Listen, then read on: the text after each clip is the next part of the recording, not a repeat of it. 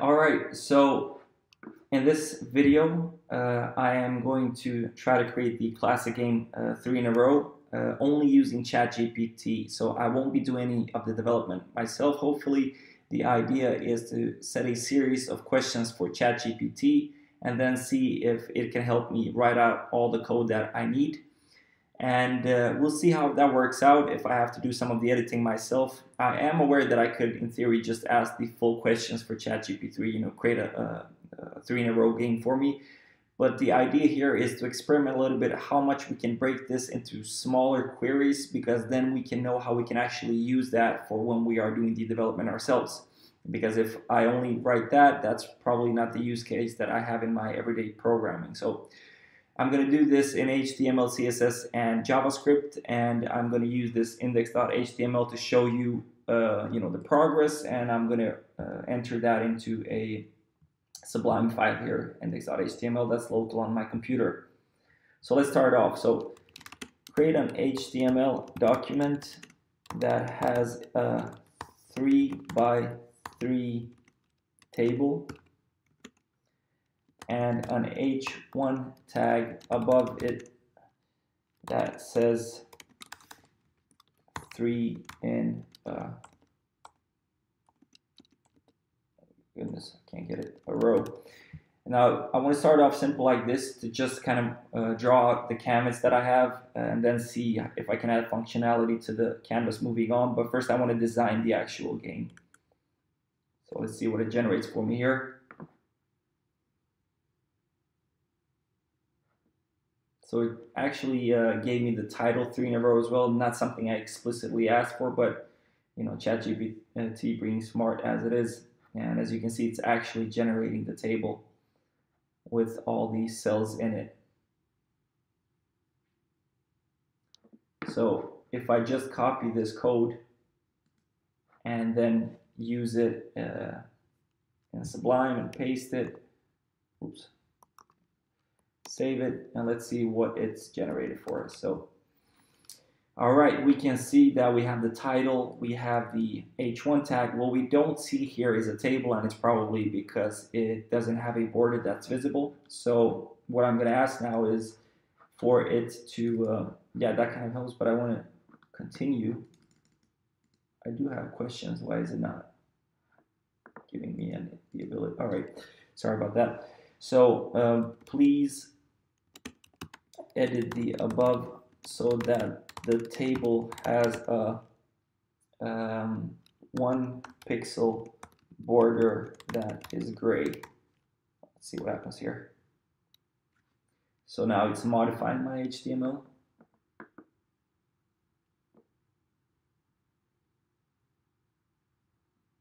Yep, and it just put a little bit of simple CSS to set a border for this.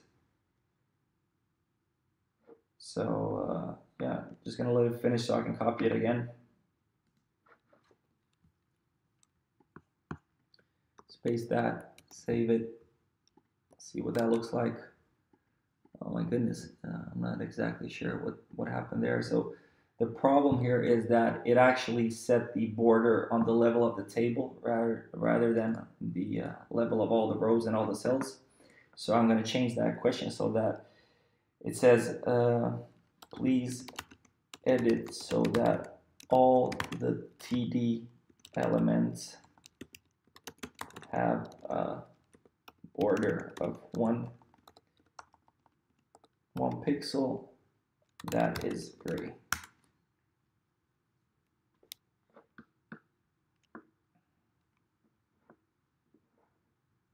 All right, giving it another shot. I wonder if the way that Google, I'm sorry, not Google, I'm always thinking Google because they do a lot of this, but I wonder if ChatGPT does it like this so that it feels like, you're following the progress of it, or if it's actually generating things in the background. It's probably the latter. But this seems like it's going to work.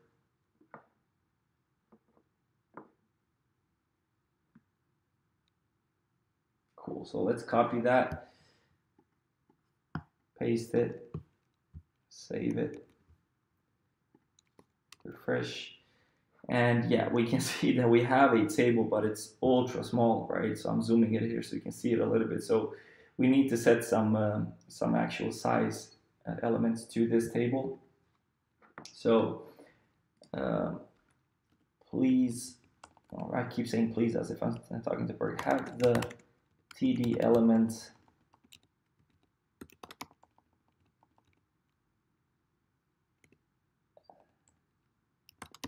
have a minimum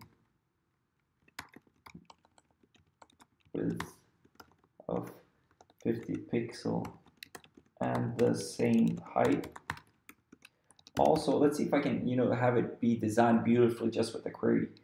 So also give it a pleasant design. Can't spell pleasant. Let's see here. Yep. So let's see if we run this.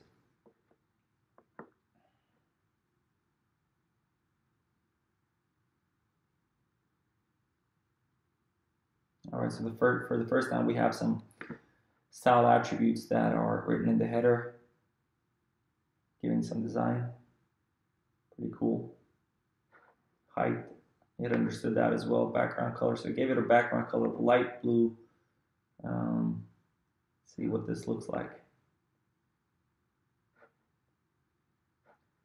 So not much on the styling side of things, but I think this is actually going to be good enough. So if we go and replace what we have here, so there we have it, 3 in a row, pretty cool looking. So I'm just going to ask you, please center the table and, well, actually, please center everything. See how that works out.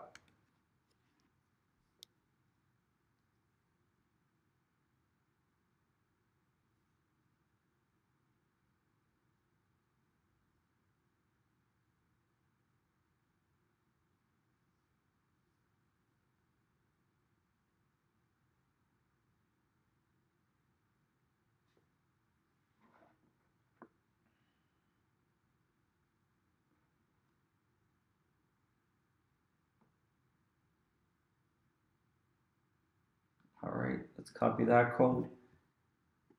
Let's paste it. Refresh. I'm not sure what happened here. Yeah, I was zooming early, so I understand. Okay, so now everything is centered. So 3 in a row, here we have it. So now we have kind of the design in place, not the most beautiful, but it'll do the work. Now what I want to do is add some functionality. So I want it to be so that when I click on one of these, it first gets an X value representing the first player, and the second time you click on one of these, there's an O value entered here.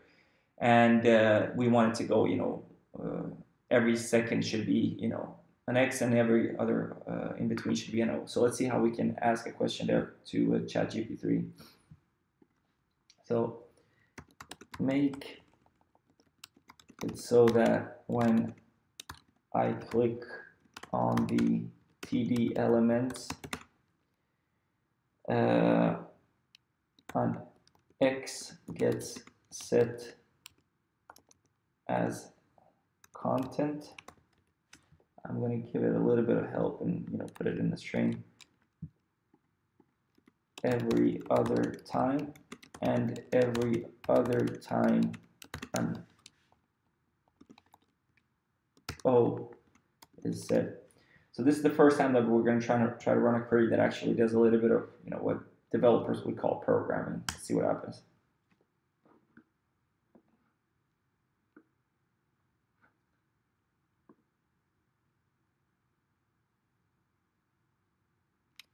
So at the top, starting off with the style as well,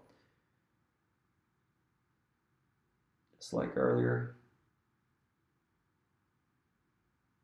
All right, so it's setting an on-click value through JavaScript to set the content of each element, and then we're going to see how it actually writes this function, the setContent function.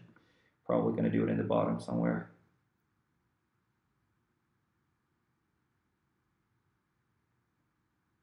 There you have it. A function called setCell.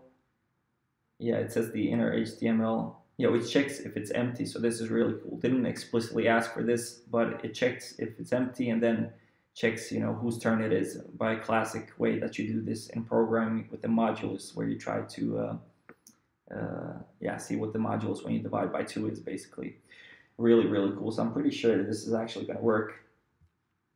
So paste that. Obviously, this is not the prettiest way to do it, to have as much redundant code as it has here, but it'll do the job. So for whatever reason, I lost the centered element of it, but yeah, I'll get back to that later why that is. So let's see what happens when I actually click on the TD elements. There's the X, there's the O, X, O, X, O, X, O, X, O. This is really cool. This is really cool. Now the problem here is that I'm not able to clear the board now as I played it once, so I need a button here that gives me the ability to reset the game. So let's see how we can do that.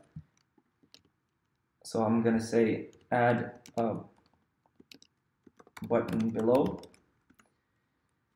that has the text restart game. When I click that button, all the TD elements should get the value and basically empty. All right, so let's see if it's able to pull this off. I mean, we're doing this over and over, but I'm so amazed by what it's able to do, and the fact that I haven't added any of my own programming to this point is pretty mind-boggling, really. I can't believe how well it works. And if you're watching this and still thinking, yeah, this is not going to be used by developers in the future, I don't know if we're seeing the same thing. Basically, I see this being really a tool of the future that's going to be used on an everyday basis by most developers. And if you're not learning right now how to use it, oh, look at that, beautiful. An on-click button called Restart Game. Let's see how it actually writes the feature. So we have the set content function. Now we're going to get the function Restart Game. Get elements by tag for each and every, runs through all of them, gives them an empty value. Oh, that's so beautiful. Couldn't have done it better myself. So if I copy the code, paste it. So the only thing that's off right now is my design, so I would have to fix that. But let's see what happens now if I play a little bit, and let's pretend we're playing. So we have an XO, XO, X, and now we're gonna get 3 in a row, and I'm gonna figure out, all right, I have 3 in a row, so I want to play again. I click on Restart Game, and there you have it. It cleans everything up. Now, obviously, a little bit of an issue here. Let's see if I can clean that up with just one query. Please make everything centered and have a beautiful design. Now this is, I would say this is, the first pretty ambiguous question that I've asked of it. So this can be interpreted in any way because, I guess beauty is very subjective. But let's see what happens.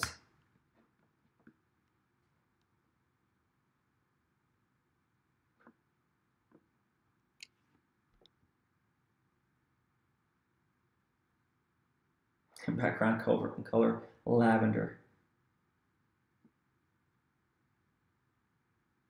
So now it's actually making some changes, on the level of the table. Really interesting. Even a hover effect. Oh, a nice sky blue color. This will be really interesting to see what it's going to look like now when I copy all of this.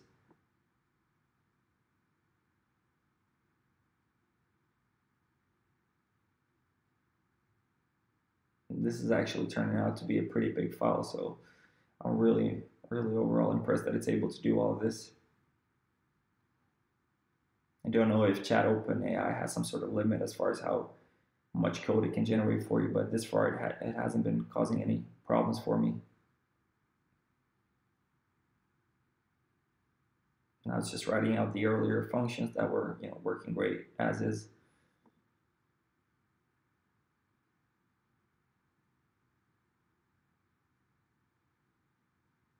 All right, Let's copy this code,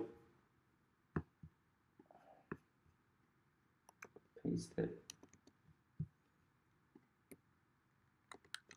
Look at that. My goodness. And let's see what happens when I hover. So as you can see, it gets a slightly different color. Still overall really beautiful. X's and O's are working. They even have a color of themselves. Like if you can click on restart game, this button is looking great. Yeah, I mean, all of this is so amazing. Obviously, I can continue asking questions, you know, to define who's player one, who's player two, and, you know, the tougher one would be to actually define uh, when somebody has three in a row so that the game tells you. I'll give that as a last shot to see if we can actually pull that off. I don't think that it will be able, but let's give it a shot. If I'm not able to pull it off, you just see the video end here, and that'll be that. But for the fun of it, let's see how far we can push it with ChatGPT. So, you know, we know that we have all of these TD elements. So create a function that can detect that three of the TD rows in a row have either an X or an O. And you might be thinking, you know, you're asking the question pretty unambiguously, or rather ambiguously right now. And you're probably right, but I want to see how much you can understand as well. And the way that I would imagine that it could be able to implement this is to create some sort of array, you know, that has an how can I say it? That identifies which of these TD elements are next to each other and all the combinations that would yield a three in a row. Let's see what happens if I run this. It claims that it's going to be able to do it, but well, if it's able to do this, like, and obviously I still haven't told it what to do once it actually identifies three in a row, so I'll see what it actually writes out here as far as a function.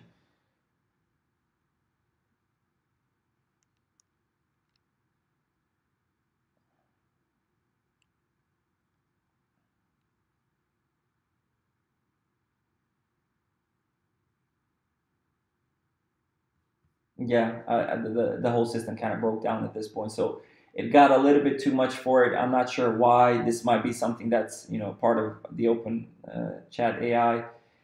I can't even get the wording right anymore, but yeah, overall still amazing. This is the very, very early phases of ChatGPT that we're looking at right now, and if you're not incorporating this into your development right now, you're going to be missing out. So you can get so much more done in so much less time if you actually learn how to use this. I mean, look at this beauty. Look at this beauty. I'm amazed. All right. Thank you guys so much for watching, and yeah, talk to you soon.